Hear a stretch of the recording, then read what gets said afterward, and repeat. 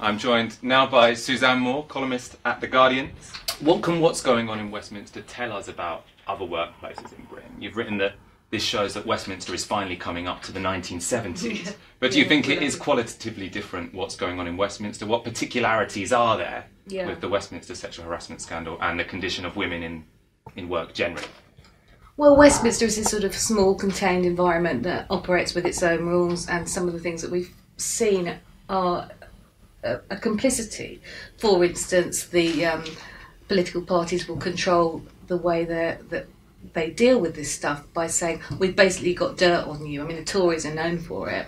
I'm not saying Labour never does it, but we have sort of evidence that the Tories will say, you know, we know that you're having an affair, you vote this way. So that kind of thing, or you like young boys, you vote this way. So that's a complicity and abuse that's set up within a system. And you know, the other thing is that most people, normal people, when they go to Westminster, feel this is a very strange place with very odd, strange rules. It smells really weird. It just smells strange. But a certain kind of person, public school people, go there and feel at home. And what they feel at home with is often being in these kind of single-sex environments where people are really other. I mean, who are these people who cannot be in a lift with somebody without touching them up? I mean, it's an extreme sort of behaviour, exacerbated by the fact that, you know, as people have said for years and years, it's a place with 7 or 8 bars. One of the bars is for bishops, so not even MPs can go in. No bars, but so we've got all these bars, but no childcare. You know, this is the kind of strange organisation of Westminster. And the other thing is a symbiosis between politicians and journalists. Journalists themselves, the world of journalism is very hypocritical and will trade also on information. So these things all prop each other up, and it is not good for anybody. Often you get young, ambitious people, men and women, who just feel that they can't say anything or just can't cope. One of the things that's really sad, I think, at the moment is that some people are saying, well, especially these sort of Harridan women who say, I can cope. Actually, where are the people who couldn't cope? You know, you just couldn't hack it. You just didn't want to live like that. And there's a lot of people that, you know, should be in politics, should be in journalism, should be in positions of power, that just aren't. I want to actually focus on that, what you've commented on about the relationship between journalists and politicians, meaning that this hasn't come out, because I actually think that hasn't been discussed very much. It's been written a lot about how the whips having a vested interest in having secrets on politicians makes them inclined to not make that a formal complaint, because it's quite useful to have a secret on someone. Do you think journalists have been doing the same thing? I think certain journalists have been part of this because of the lobby system.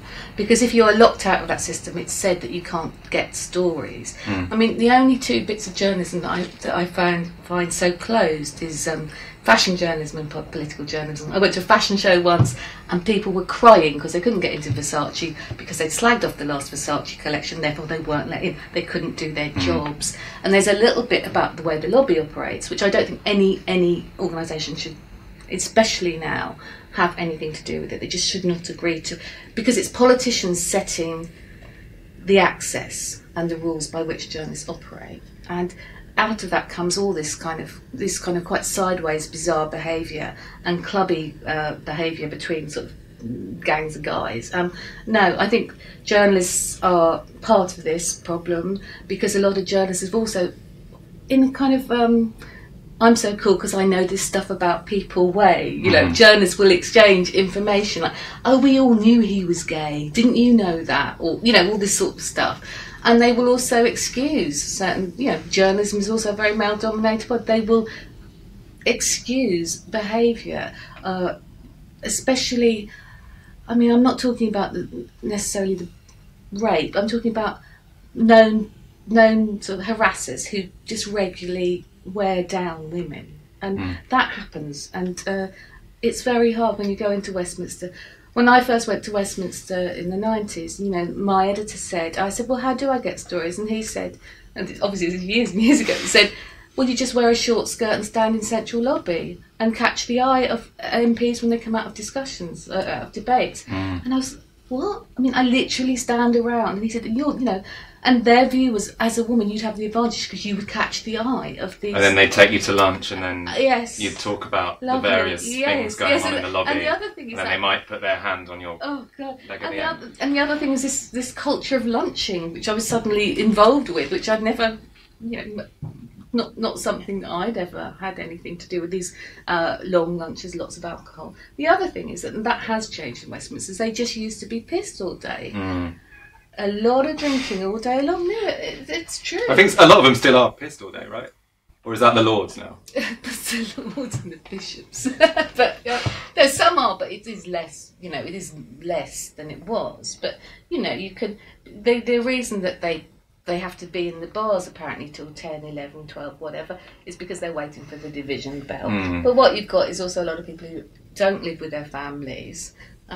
Those ones that get caught having a moment of madness or not knowing what they're doing or whatever. I mean, there must be there's loads of them. I'm surprised there's not more of them, really.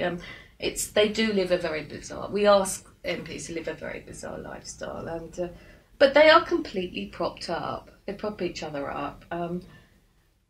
I mean, I heard Caroline Lucas talked the other day about the difference between the European Parliament, which is arranged in a circular way, whereas ours is adversarial. So, it used to be that when a Labour woman got up to speak, the Tory guys start weighing her breasts. They make that action.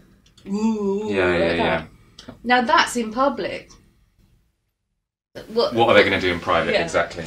I think it's easy to dwell on the kind of repulsive behaviour of these odd, older, rich, posh men, and sometimes what happens is you forget the actual consequences of it, which is that it discourages women from going into politics. It stops people progressing in their careers. Have you seen any progress in the last 20 years that gives you hope that might change? And what do you think this particular scandal now, these allegations coming out now, will change?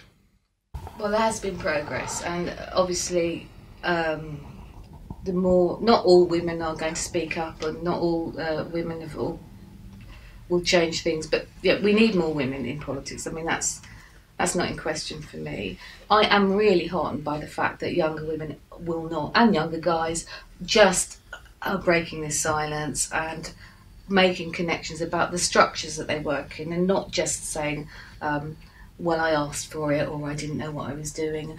They are fundamentally saying, I do not want this to happen to me in the workplace, and they are giving each other confidence by speaking up. And what I hope happens now is that that the pressure keeps up, and it doesn't become really, I think you said this, it's not really a party political story.